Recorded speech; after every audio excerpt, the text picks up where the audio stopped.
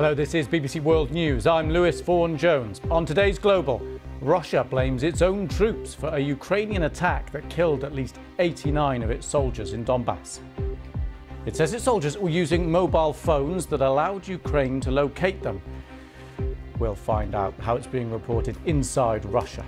Also on Global, a warm winter in Europe. Temperatures for January reach an all-time high in many European countries. Britain's Prime Minister Rishi Sunak announces 5 key pledges for the coming year.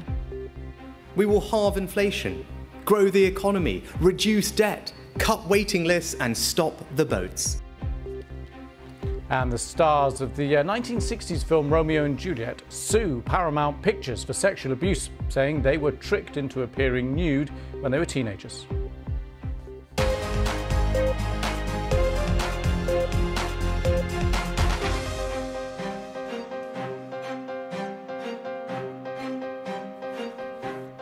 Hello, welcome to the programme. We're going to start by taking a look at these unusual comments by the Russian military. They're blaming their own soldiers for using mobile